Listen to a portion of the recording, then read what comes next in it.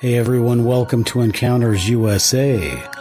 If it's aliens, UFOs, Bigfoot, or dogmen you're looking for, you came to the right place. Now listen up as we listen to some of the latest encounters.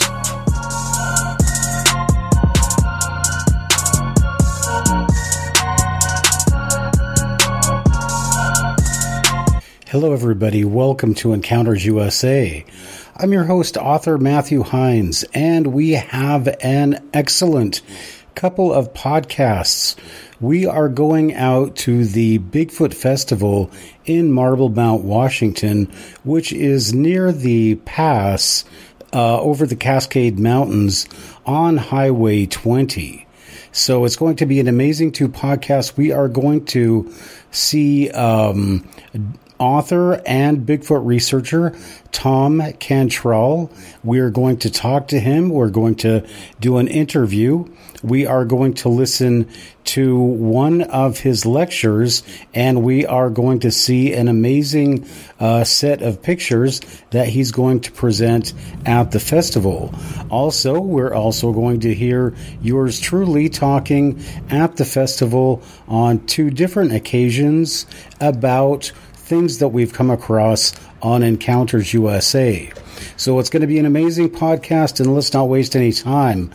If you guys haven't yet, think about subscribing. You can support us by going to hindsight.com and purchasing one of my books. And if you want to support us in any other way, tell your friends and share the podcasts.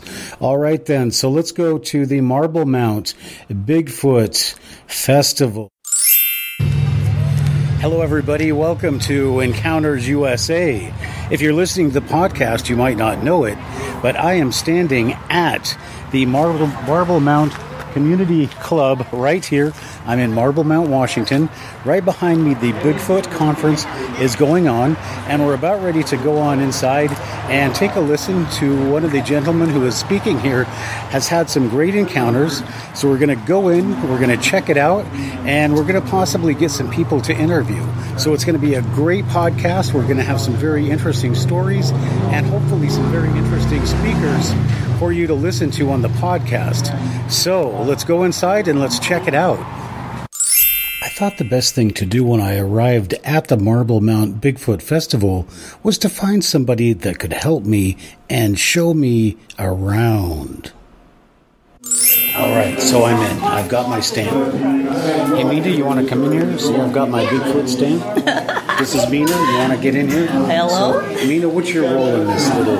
I'm a helper. I help Seville because she's a friend of mine, and I'm keeping tabs on the cookies or donuts, the coffee, and stuff like that. I keep an eye on that guy in the blue shirt. Looks like he's chowing down on everything. Holy cow! So, okay. You're gonna ruin your appetite. Yep. Okay, Mina. Well, thank you. After schmoozing it up with the organizers of the conference, I was allowed to not only record a segment of Thom Cantrall's speech about Bob Gimlin and Roger Patterson and their Bigfoot encounter, but I was also able to interview him right after his talk. They just absolutely excoriated him. It's just almost destroyed him because all of it was a very nice, very simple man, you know. His word was his bond. Bob Kimlin, my best male friend in the world, still can't understand why people don't understand what happened that day. He'd never seen a track that he thought was real until that moment. You know, Roger had evidence, and Bob just went along because he liked to ride, and he took care of the horses and backed, and Bob will be 88 years old in October, and he still teaches people to drive teams. He was still breaking and training horses until 2 years ago when he had a bad wreck with a mule, and his wife told him he had a choice. He could either train horses or live at home. I said, well, it may not have been a whole new address, but it would have been in care of the doghouse. I would have been sure. But, so that's what we deal with, It's kind of funny. There's a group on the internet called the Coalition for Reason and Thinking and Do It My Way. I think this is the last part. I may have got that last part a little wrong. But it's all about, their way or the highway type thing. And I'm their poster child. I and my mentor, Arla. I'm the Pope of Wu, and she's the High Priestess, according to them. But it's so funny because every time they attack us, book sales go up. Breaks my heart. But it never has bothered me because they don't know anything. You think I would trade that afternoon with him for everything I know? Not a chance. Not a chance. That's going to live with me through the next 2 lives. Although I had been given permission to interview Thom Cantrall after the presentation, it was a little bit difficult because I only had a few minutes in which to interview, and Thom Cantrall is a very, very popular author. Hello, everybody. We are sitting here with none other than author Thom Cantrall, and we are sitting in the Marblemount Bigfoot Festival right now. We've got a little bit of commotion going on in the background. Hopefully our directional microphone is just going to pick us up and not the background noises. So, Thom Cantrall, can you, first of all, introduce yourself by telling us, I see you have a lot of books here. What are your books about? All of my books are about Sasquatch in one way or another, with the exception of one that's just a historical novel that I wrote. But Sasquatch has been my love for many, many years now, and my research has fed me a lot of information, and then since I've retired, I've had time to actually sit down and write, and I found that I really enjoy it. So it's been a long way. Okay, so talk to us about you've experienced Bigfoot. You've had encounters yourself. Oh yes, I have more than I care to admit, probably. All right. Well, before you start talking, can you give us a background on where you're from and where these experiences happened? All right. I was born and raised in Northern California. I joined the Navy in 1961. And in 1968, the Navy transferred me to Washington, and I got out and I stayed. And I've been here ever since. First up on the Olympic Peninsula, and that's where my experience with them began, and kept growing. And my first encounters were there. All right, can I stop you right there? I grew up in Sequim. Can I ask you, where were your first encounters on the peninsula? In the western Sequim, out in the Dickey River area, North Peninsula, northwestern corner of the peninsula, actually, between the town of Forks and Port Angeles and Mia Bay. Okay, and it was a visual encounter? First were other things, and then it led up to visual. And finally, it was early 70s, I suppose, when I had my first visual encounter. 70, 71, something like that. And then it just kept growing from there. I spent a lot of time in the woods. I was a graduate forester, and so I spent a lot of time in the woods alone and quiet, and that's the key. That's right. I had a logging company, but very seldom saw anything around that, because you're making too much noise, number one. Mm-hmm. Number two, your mind better be on what you're doing and not what's around you, or be carrying you home in a basket. But that's, being out in the woods alone, doing the work I was doing, that's where I started my encounters. Okay, and I keep saying this every time I talk to somebody that says they've had encounters by Sequim, is that growing up there, I've never heard of anybody having an encounter, but you bring up a very good point that when you're out logging, you have to be very careful of what you're doing. You have to be watching those trees, what other guys are doing. You're not looking for Bigfoot, really. So when you're trying to actually work out there, then I guess it's a little bit a different situation. So you were employed as a Forest Service official? I'm not Forest Service, but I got a degree in forestry, and I did a lot of consulting work for timber companies, especially bridge design and road design. Okay. And that got me out. I would have to go in and do a bridge site survey, and I may be 5, 6, 7 miles off the nearest road, and in there for all day or a couple of days sometimes, doing my work. And I learned really quickly to sit down and do a rough drawing right there, rather than going back to the office and find out you put out the measurements and have to hike back in again. Dead time was not my favorite thing. And so that's when I started seeing. I'd be sitting there quietly drawing, writing, and look up and see them peeking around the tree. Wow. Okay, so what we're trying to do on Encounters USA, we're looking for habits, we're looking for social groups, we're looking for anything that can give us an insight into what's going on inside the mind of these things. Are you looking at a male creature or a female, or do you know? Well, to me it doesn't matter, but I've seen both. I've seen them together, I've seen them separately. And mainly, I don't care whether it's male or female, I just want to interact. And in the past 10 years, I've learned how to do that, and probably was too low from that. But I found, number one, stop anthropomorphizing.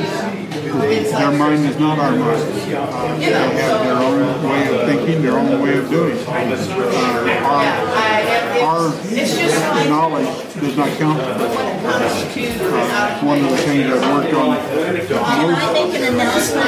Oh, make your announcement. One of the things I've most readily worked on. All right, Tom, I think we were back up in the Olympic Forest, and you were talking about anthropomorphism. Yeah, but we tend to really do that. So you seem to have an answer. Who are they if they're not anthropomorphic? Who are these creatures? They're a human hybrid. They're like us in many ways, but they're unlike us in many ways. I believe they are more intelligent than we are. They're certainly more well-developed in some areas than we are. We diverged about 35,000 years ago. We moved indoors, they didn't. And when we moved indoors, we gave up some of our abilities, things we didn't need anymore. Okay. Tom, I have to ask you, are you familiar with the Melba Ketchum study? Oh, absolutely. Yes. Okay. And you know Melba? I know Melba personally. Okay, because I had the honor of interviewing one of her friends. First interview they've done since the study, basically. And it was really interesting in that, so you're talking about that they are, you're basing your opinions on the study about them being I think we lost some people, so I think you guys have got it good. Human ancestor, and that human ancestor There's less being people. female. All right, well, I think we're getting ready for another drawing. All right, this is This is a raffle, so get your raffle tickets out. most exciting interview I've ever done. Right here, so far. We run a little loose. Small town. All right, well, while we're waiting for the raffle, Tom, I'm an author. I like to promote authors, so tell me a little bit about your books. Well, first of all, I want to know, as an author, what inspired you to write the first one? the first one was a novel. And I wanted to tell the story. Okay, everybody have your tickets out? The last three numbers is 092. Woo! She wins Bigfoot Boulevard. I wanted to tell the story of Sasquatch, but I wanted to do it in a way that the haters couldn't hate. Okay? So what I did is I wrote a novel, and I included that story in that. That way, when the haters wanted to hate it, hey, that's a novel. I can write whatever I want to in there. That neo-Nazi colonel in there, I could have made him gay, and he couldn't have done anything about it. So that's why that book. It was a story I wanted to tell, and I just developed the Sasquatch into it. Everything in the book about Sasquatch is true. Okay. Observed behavior. The story is not true. And what is the title of that book? That's Ghosts of Ruby Ridge. It's set in northern Idaho in the Ruby Ridge country of northern Idaho. Interesting. All right. So, but then you went into publishing nonfiction. Right. So, what point are you trying to get across?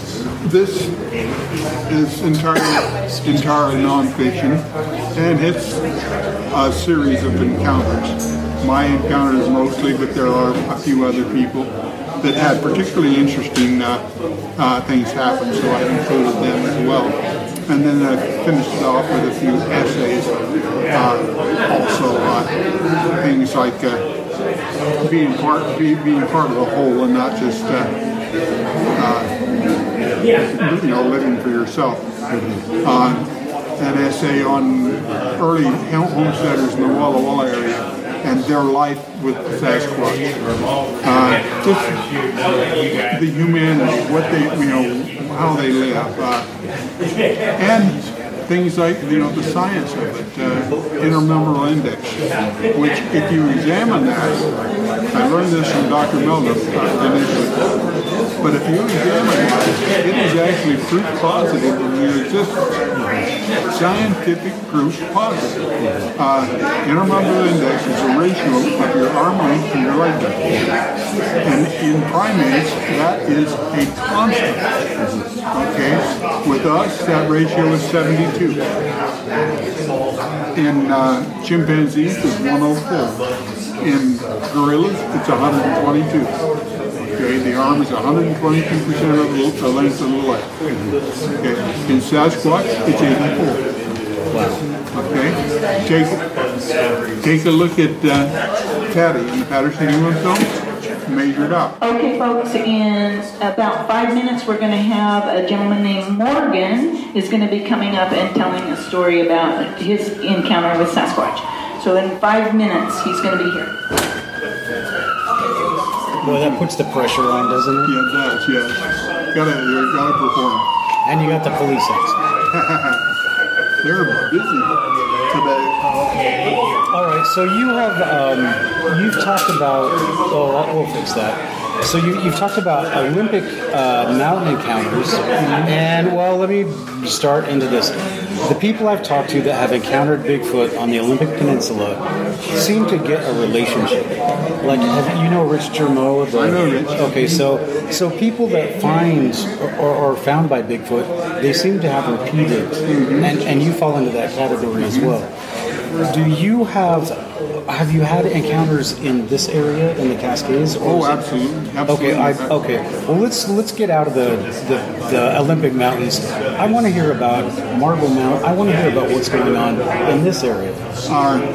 Tomorrow, my presentation is going to be on an encounter that I had 8 miles up the river, Cascades River. Okay. We had a group come over from England for a week. And we had one right in camp, kneeling down over 2 people in sleeping bags. And we have a very good photograph. Oh boy, you have a photograph. Mm-hmm. Okay. Are we going to see the photograph tomorrow? Mm-hmm. Awesome, that's amazing. Mm-hmm. All right, so how many books total do you have, Tom? I've written 10 books. 10 books? Mm-hmm. And as I said, I promote all my authors, so available on Amazon? Available on Amazon, right under my name. Or you can go to our website, ghostsofrubyridge.com. Okay. And they're available there as well. Get them signed through there. Okay. So let me ask you, I don't want you to give anything away, but tell us about what is your, if it's the one you're just talking about, you don't have to give it away, save it for tomorrow. Give me a memorable encounter that you've had. That one was really great. It happened Labor Day weekend, 2013, so 6 years ago.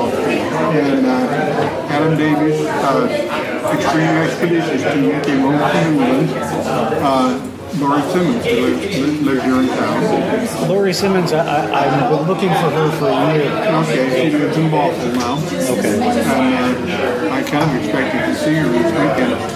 But Lori had me come up, and I worked closely with her on her investigation. We have some fantastic stuff that's gone on up the river here. And she invited Adam and his crew over.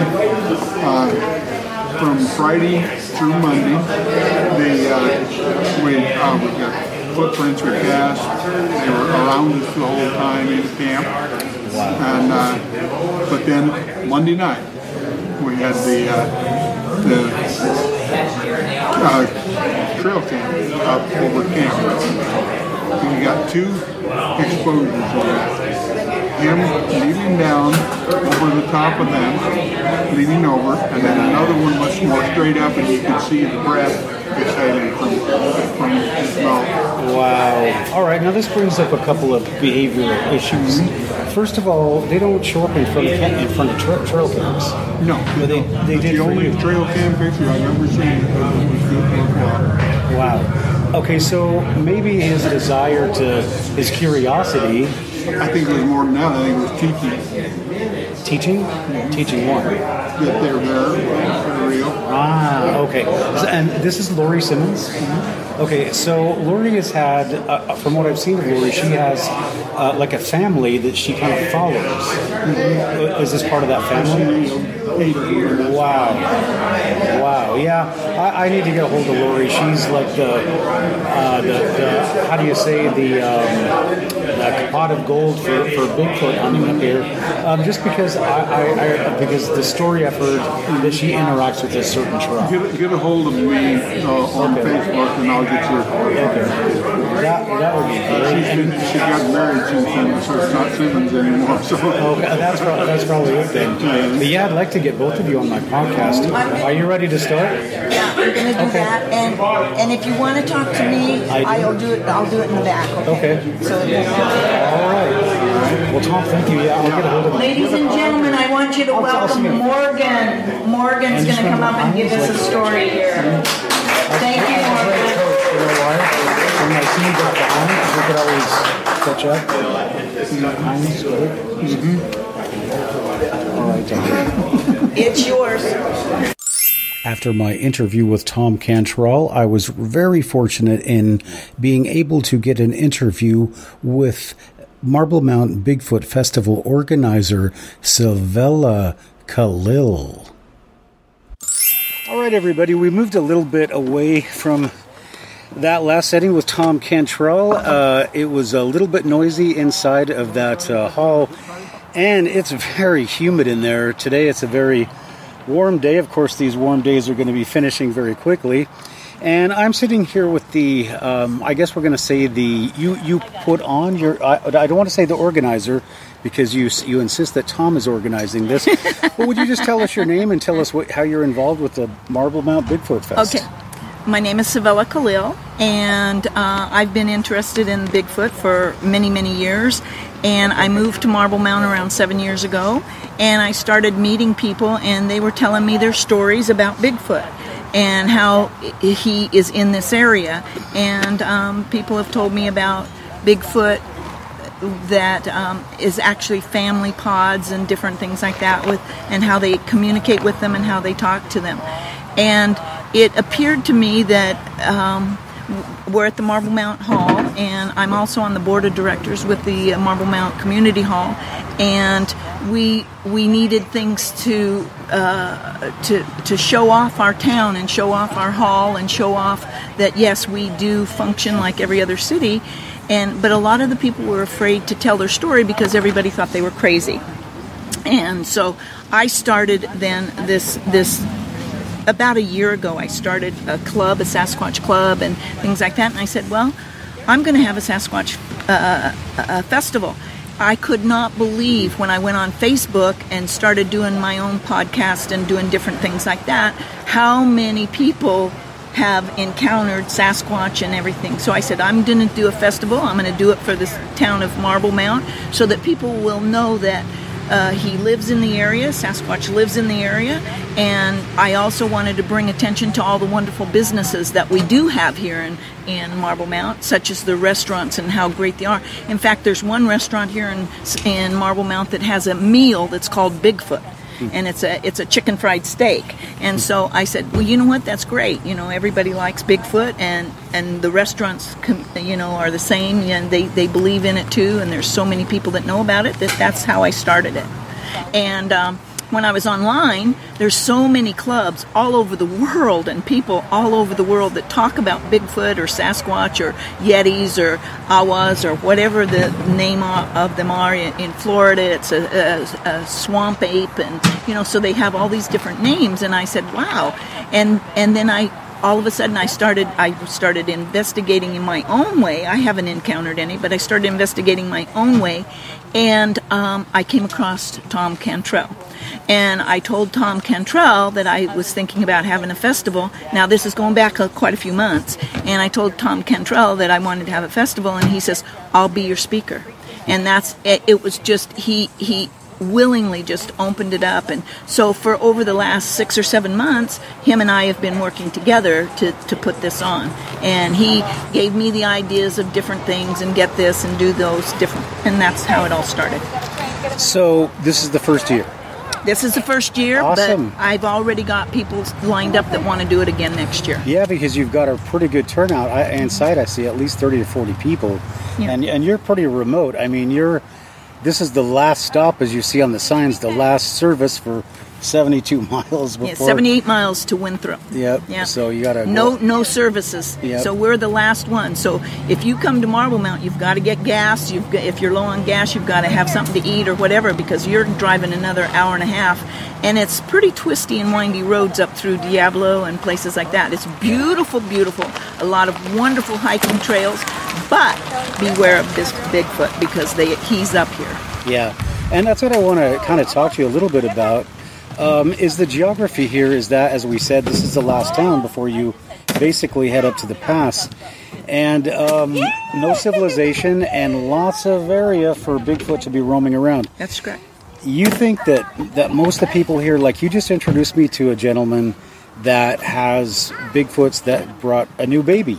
Yes. And so are these kinds of encounters typical for this town? No. A baby is only born to a Sasquatch couple every 7 years. So every 7 years there will be a baby born. And I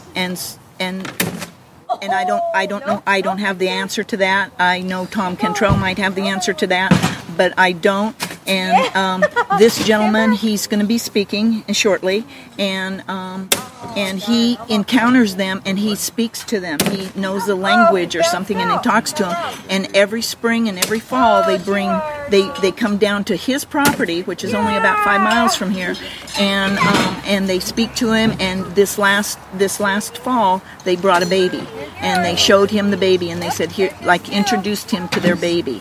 And of course, a baby for a Sasquatch is not like a baby of a human. You know, it doesn't weigh 7 pounds. It's more like 150 pounds or something as a baby. So, yeah. Wow.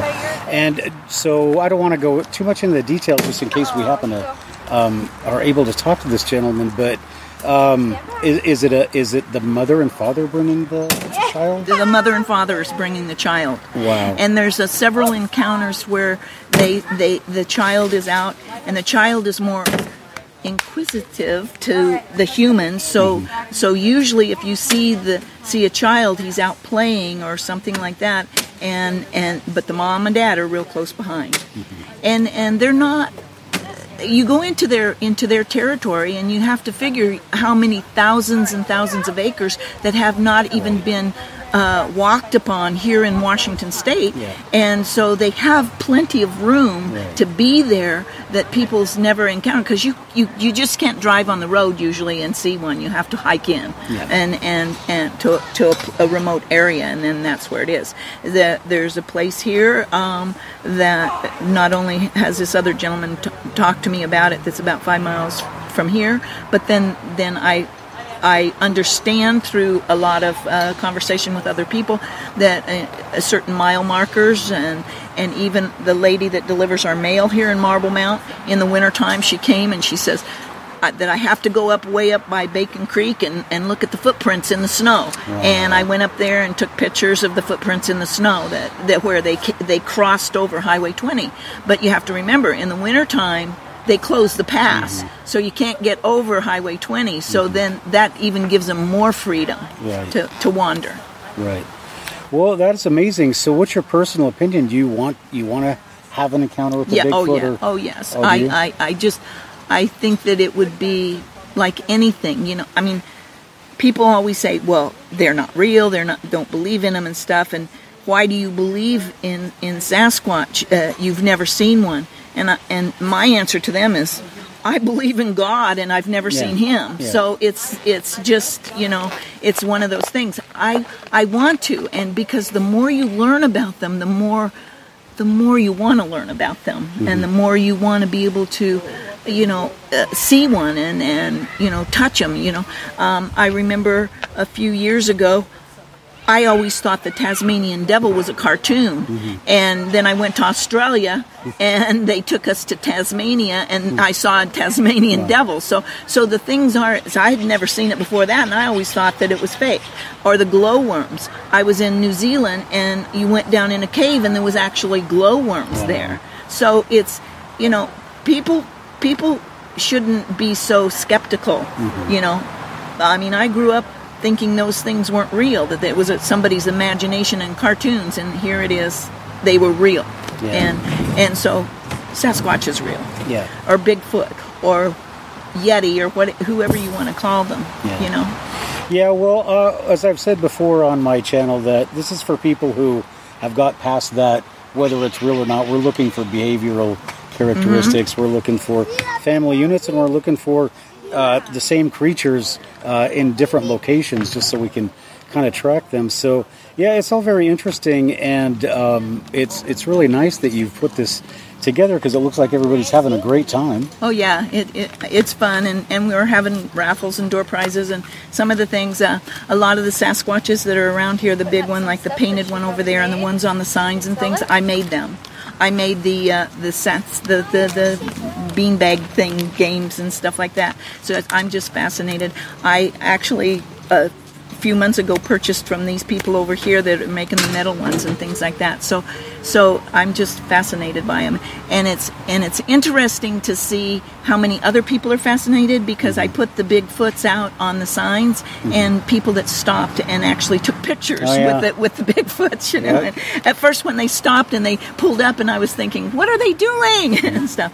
There's one story that a lady friend of mine told me, and she said that they were out fishing one day, and they were up, you know, they walked in and were camping for a few days, and they threw in their fishing pole in this little small stream, creek, whatever anyone calls them, and they heard this splashing going on, and they were like, what is that, you know, and splashing, and they said here came a young juvenile Sasquatch up in the water, and he was catching fish, and right behind him was his mommy and daddy, and he took the fish and would give it to the mom, and the mom would show the father, and he would look at it and then throw it back in or take it with them. You know, so that was a behavior that they had, that they picked and chose what fish that they would take. That is Bill, amazing. how many of those little sticker things are on the table? Just two? I'll tell you. Okay. Oh, you're fine. You're fine. Okay. All right. So anything else? No. That's okay. all I wanted to know. Okay. So I was going to ask you, what's your favorite Bigfoot story from here? Is that it?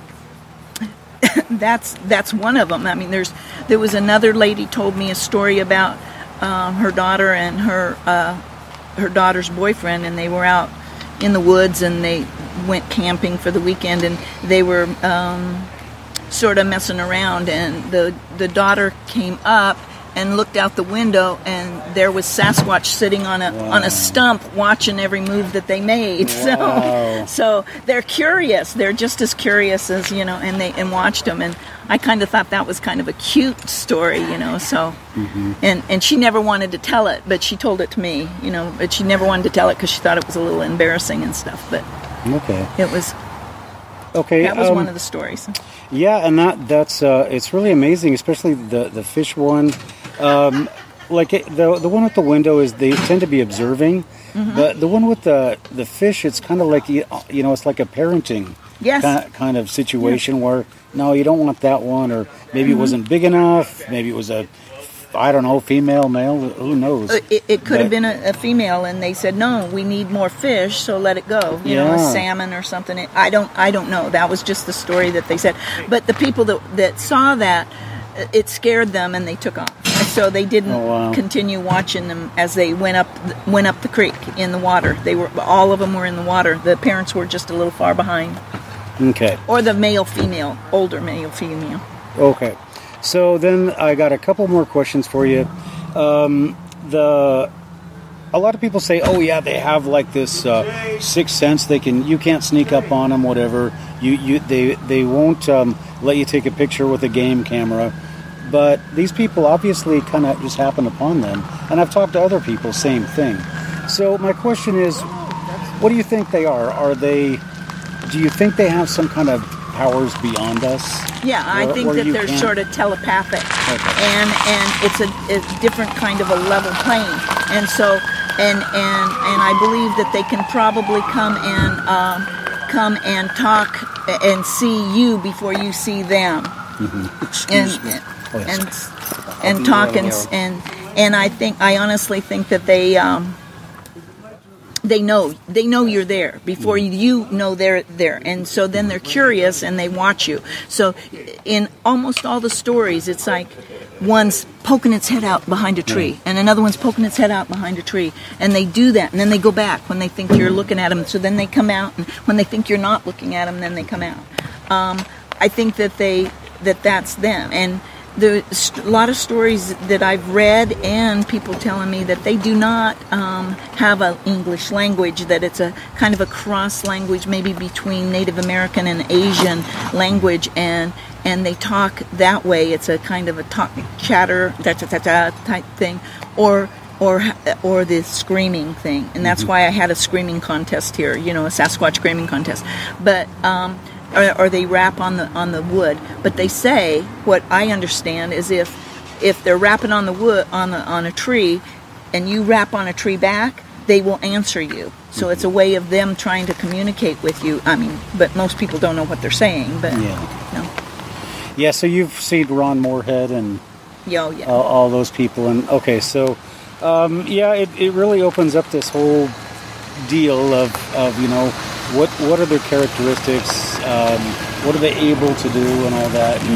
And for an Encounters USA, that's our next step. I mean, that's what we're looking at, is we're trying to find out what these things can do, and by asking people like you've heard things, and you know people that have seen things, then we can put more stuff together. So before we go, let's I want to make sure that thing is even running. I guess it is.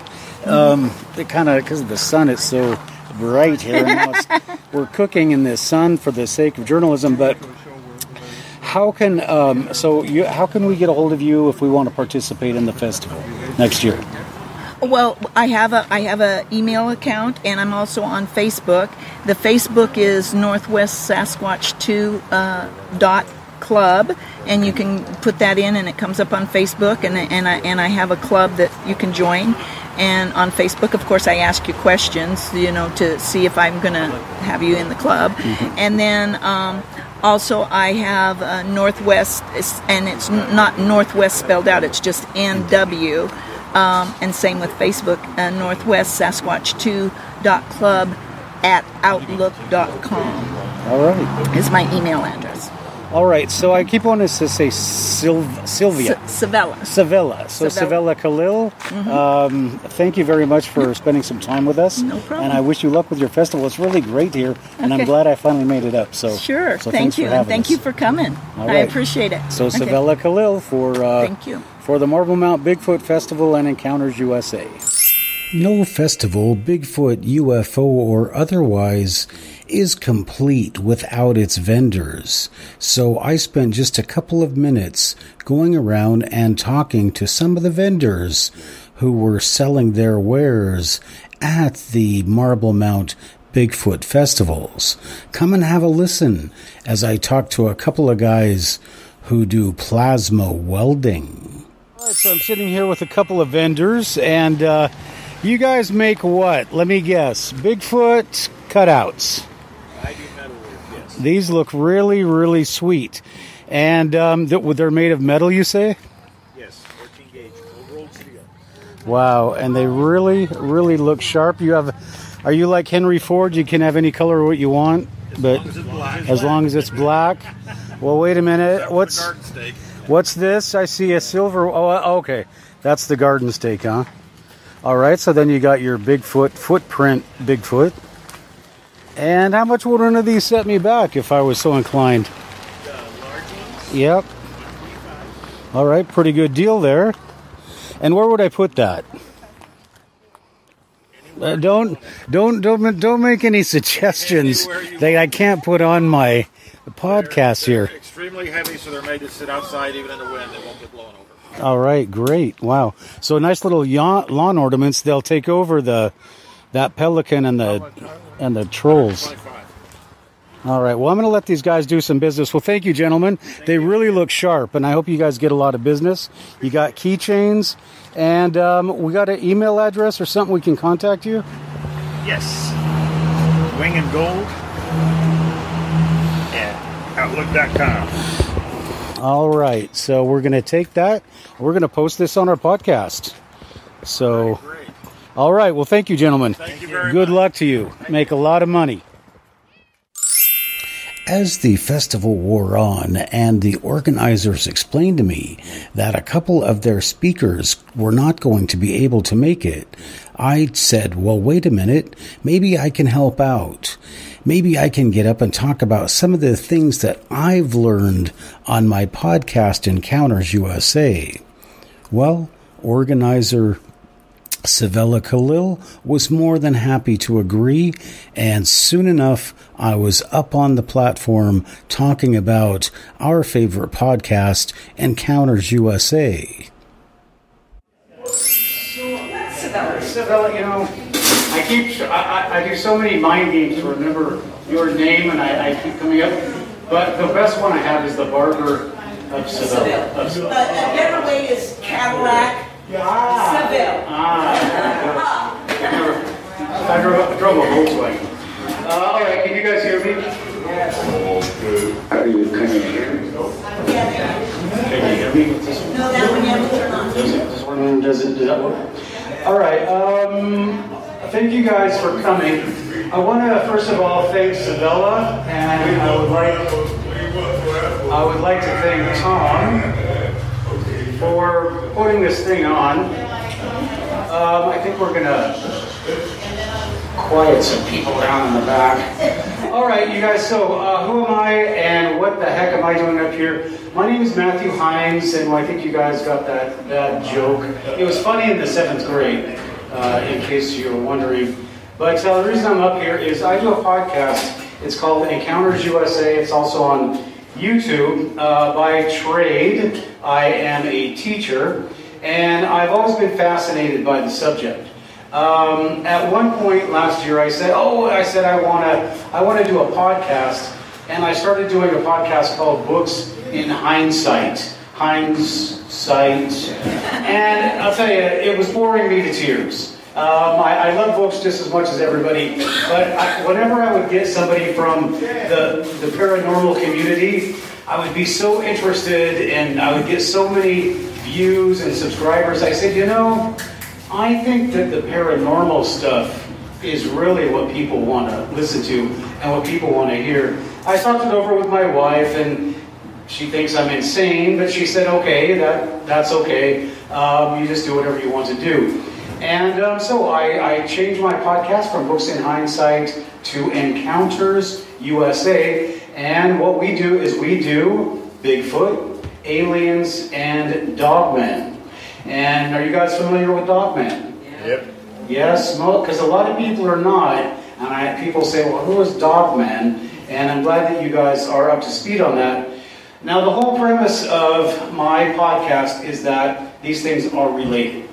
One way or another, they are somehow related. UFOs are related to Bigfoot. Bigfoot is related to UFOs, and Dogman is somewhere in between. It's not related to UFOs. Okay, I have a shadow you want. UFOs. Who's not related to UFOs? Not Bigfoot forever. Is not related? No. Okay. Well, let me tell you what I base my rationale on, and then you can tell me if you agree with that or not. I have a book I've written. It's called Deceptions of the Ages. And in that, I talk a lot about the connections between Freemasons, Mormons, and extraterrestrials. And you might go, what is the... If you read the book, you'll understand throughout history, there has been the Freemasons have always had something to do with this stuff. And I don't know if there's any Freemasons in the audience right now, but as you listen to what I have to say, I think I'll make a little bit more sense. Now, the first thing that I say when I talk about Bigfoot and UFOs is, and I talked about this in my book, is I always bring up Spielberg and Lucas. You guys know who they are? Kind of famous directors. All right, well, my question is, why, if Bigfoot and UFOs are not related, why is Bigfoot in the $6 Million Man in 1976? And why is Bigfoot in the $6 Million Man in 1976 when in 1973 they had, in Pennsylvania, they had I cannot remember the name of that ridge that runs through Indiana, but they had these encounters with UFOs and Bigfoot were showing up. And so 3 years later, you have the $6 Million Man is hiding Bigfoot on TV, and a year later, Bigfoot is in Star Wars. So what is it that Lucas and Steven Spielberg know, being Freemasons, that the rest of us don't? And why didn't people just laugh this off and say, what is going on here? But everybody just kind of looked at it and said, well, I don't know, but I'm not going to say anything because I don't want to look like an idiot. So based on that, I started, when I started my podcast, this is what I'm looking at. And so I want to talk to you right now. I'm not trying to name drop, but I've had the honor of talking to Tom, which is a great coup for me. I've also had the honor of talking to Moorhead. I can't. Yeah, Ron Moorhead. I'm losing my mind. I'm getting old. I have the honor of interviewing Ron Moorhead, and does anybody not know who he is? He was. Have you seen David Paulides' latest movie? Okay, well, Ron was in the Sierra Camp, and Ron was able to. They recorded vocalizations of Bigfoot, and when I was interviewing Ron, it was very interesting that as we're talking, I asked him, because if you don't know the story, does anybody not know the story of the Sierra Camp? Anybody not know? Okay. If you watch the David Paulides Missing Hunters 411 movie, David Paulides does these books about people that disappear without a trace. Sometimes they're found, sometimes they're not. Well, in the Missing 411 movie, he documents all of these hunters that ended up disappearing. Some of them were found, some of them were not. And then, and this is something, I did a podcast about this that you could get more background on this, but one thing that I've always had against David Paulides is, why don't you ever give a reason these people are disappearing? Speculate, say something. And people will say, oh, well, what about Bigfoot? And what about aliens or crazy ex-servicemen in the woods? And he always says, oh, there's nothing to do with that. There's no evidence for that. But then finally in this movie, he's coming out in the Sierra Camp. And in the Sierra Camp, Ron Moorhead is recording conversations they're having with Bigfoot. Now, I need to get Ron back on my podcast to talk some more about this. But what happened is these guys go up on their horses. They go up to this camp in the Sierras in Northern California. I don't know how far it is from Bluff Creek. I imagine it's not too far. It's a long way. Oh, it's a long way?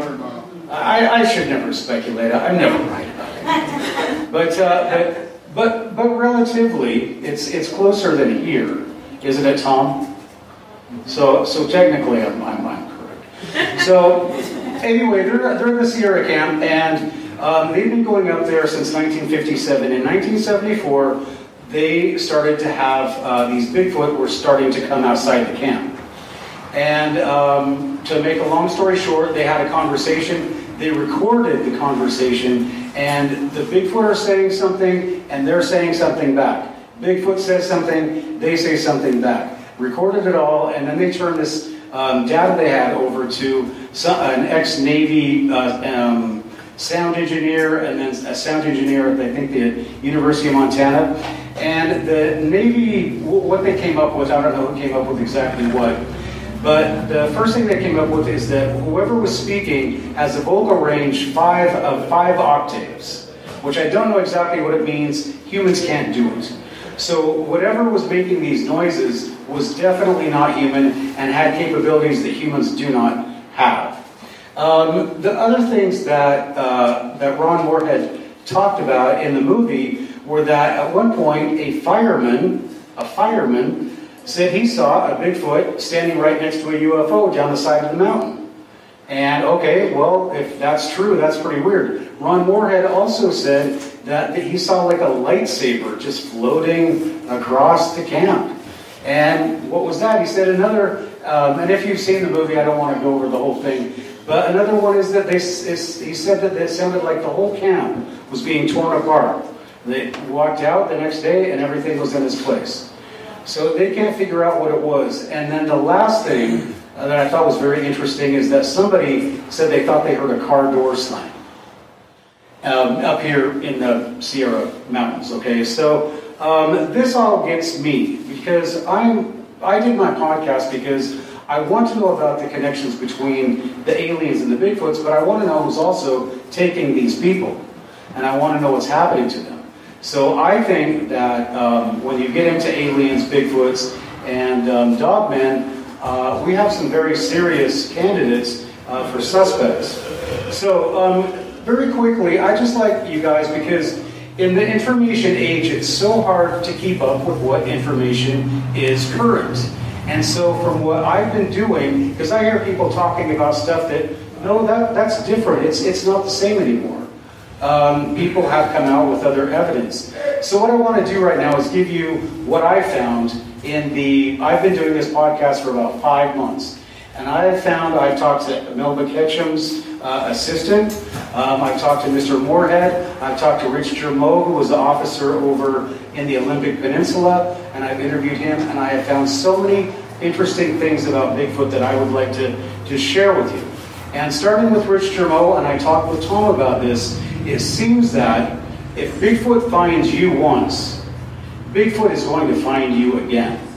Unless for some reason Bigfoot doesn't like you or something, or you end up a meal. But Bigfoot tends to have a relationship with certain kinds of people. I've never had a relationship with Bigfoot, so I'm probably not the kind of person that would attract a Bigfoot. Probably wouldn't like my sense of humor. But I've also had the chance to...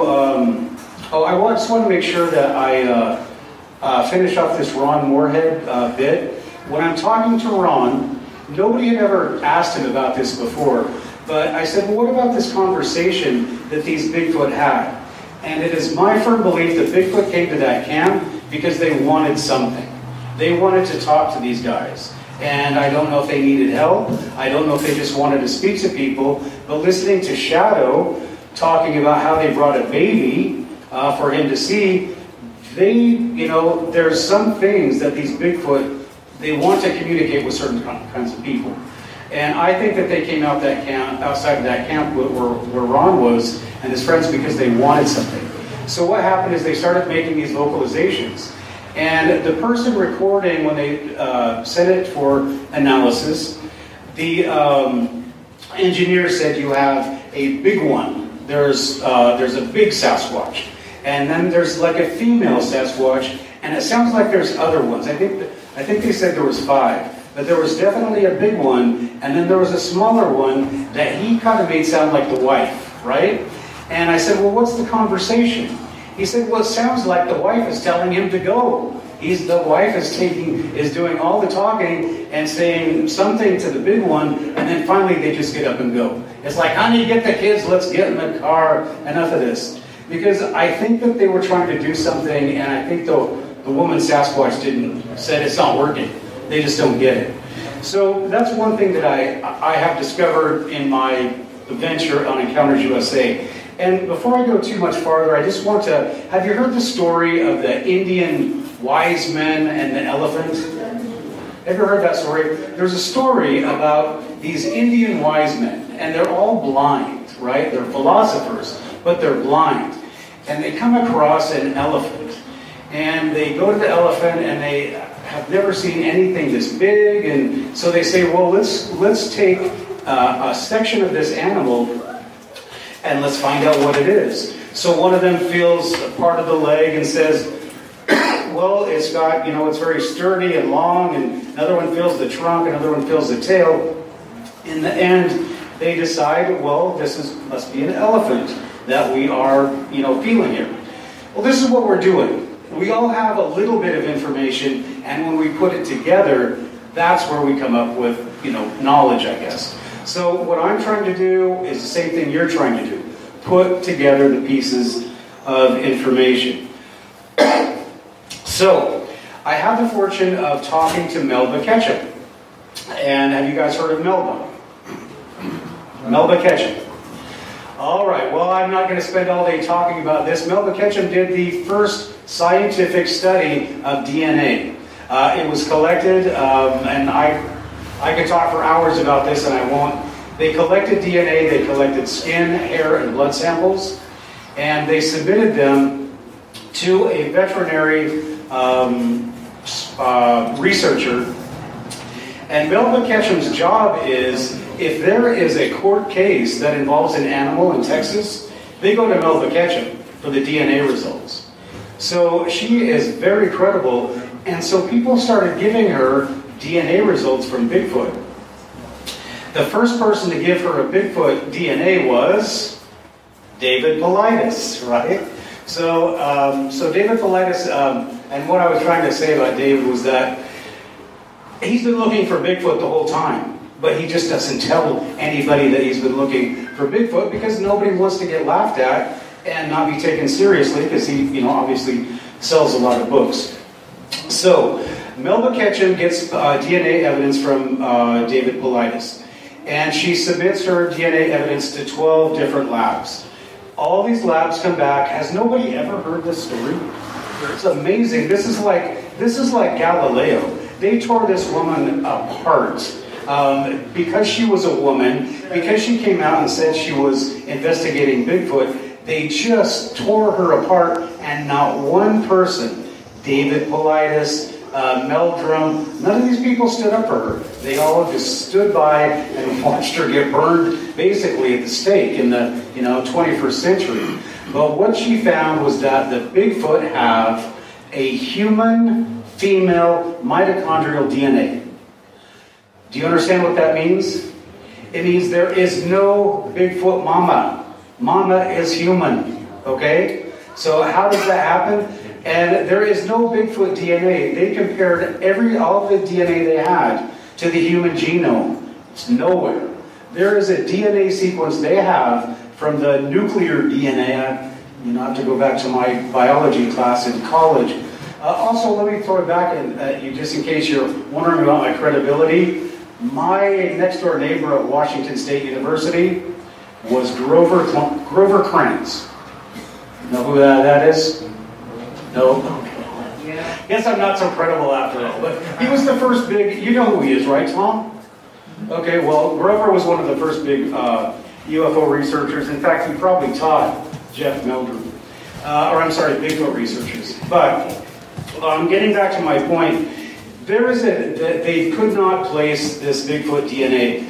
So I'm just going to kind of taper this off to tell you what I found that kind of relates to this.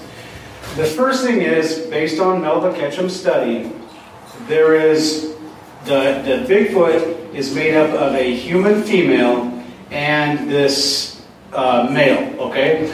Now, I don't know how many different types of Bigfoots there are out there, but I do believe from the people I've talked to that there is a big one. It's 12 to 15 feet tall, and that's the King Bigfoot. I have heard, and these are all things that I put together from listening to people, I have heard people talking about Chinese miners in the 1800s in Northern California being abducted, females. And possibly these, some of this DNA is coming from these Chinese females. And I was talking to Sevilla, who was talking about these Bigfoot seem to have a Chinese dialect in their language that they understand, kind of an English and a Chinese dialect. So where does that come from? But anyway, these are things that people are talking about and discussing seriously. So this is what we know right now about Bigfoot. This is what I found out about Bigfoot, and I've just basically opened a very big door. But every day I find out more and more interesting information. And I'm not going to tell you what I think Bigfoot is. I'm not going to tell you what characteristics it has, because I still want to keep an open mind. But there is a lot of really, really weird stuff about the creature, about the mystery. And again, I think it ties in to UFOs, and I think it ties in to our dogmen. And the last thing that I want to say is that we need to think, as people that live in the United States of America, we have a Bigfoot, we have a dogman, and an alien. And what do these things all have in common? The government says they do not exist, right? But these things are hurting people. These things are out there. They're bothering people. They are a very serious issue, a very serious danger. And the government, I mean, the UFOs are abducting people. The government's saying there's not there. So at some point, we as Americans need to start looking at how the government works and why do they not want us to know these things are out there, and what are we going to do to make them, admit it. Now, the last thing I'm going to say before I close is, I heard Shadow talking about getting this thing declared an endangered species. All right, so people talk about, oh yeah, go shoot a Bigfoot. Well, if you shoot a Bigfoot, what's going to happen is that the government's going to grab that thing, they're going to put you in jail for poaching, and they're never going to see your Bigfoot. So what good is that going to do? The other one is, well, you can collect all this evidence like Melba Ketchum did, and then they can destroy your career. So at some point, people have to say, this is not the way it should be done in the United States. Maybe other countries, but it shouldn't be done this way in the United States. So if you guys are interested in these topics, in Dogman, in the mystery, I have a lot of very interesting people on my podcast. Next week, I have Deborah Tavares, who's talking about the HARP. They're going to start sending energy from space into your power stations and not even asking us, like, what is this going to do to us? You know, so there's a lot of weird things that are going on now. So besides just being a plug for my Encounters USA podcast, if you guys are interested, please tune in and support us. And also, I'd just like to say thanks to Tom for being here. And I'd also like to say thank you to Sevilla for having me up here to talk. So thank you, and I hope you all enjoy the rest of the afternoon.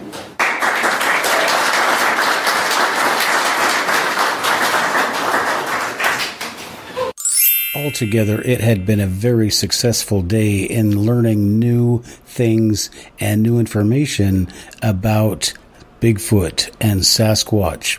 The only thing that I could regret was not having seen the picture that Thom Cantrall was dangling in front of us, but was failing to show us until the next day. So with a promise to come back, I said, well, maybe my wife will agree and we'll come back out the next day.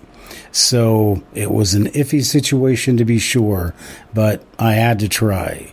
And lucky enough, my wife loves me. So don't forget to stay tuned for the second part of this podcast, Marblemount Bigfoot Festival with Thom Cantrall. If you're lucky, you might be able to hear me speak just one more time.